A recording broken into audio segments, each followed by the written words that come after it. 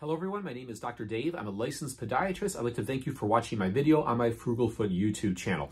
What are textbook signs and symptoms? You know, we use that a lot in medicine, and I think we're taught this in medical school to look for the textbook signs and symptoms of a problem. So for example, if someone comes in with heel pain, plantar fasciitis, the textbook signs and symptoms would be pain on the bottom of the heel, primarily in the morning, arising from bed or after getting up from a period of rest, with improvement after ambulation, no history of any kind of trauma.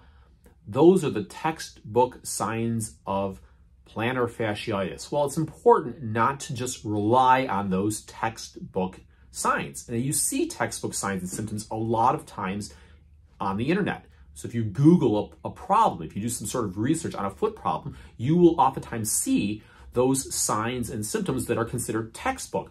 But medicine is not cookie cutter, and so you have to be very, very careful, and that's where having the experience of a doctor who sees these signs and symptoms day in and day out can tell the difference oftentimes. So I've had patients come in my office with heel pain on the bottom of their heel, and they give me the signs and symptoms. It sounds like it. We do a couple tests, but there's just something that doesn't sit right. And I really can't explain that to you as a clinician. It's just experience, but something just kind of just doesn't sit right with the presentation. And you order a test that might be out of the norm, and it may light up, which might give you a different diagnosis, which ends up being the right diagnosis. And so I just urge caution when trying to diagnose yourself on internet programs such as YouTube like this. I mean, a lot of times you watch a video like mine and you may think it's something and it's not. And that's why I always tell you it's really important not to rely on videos like mine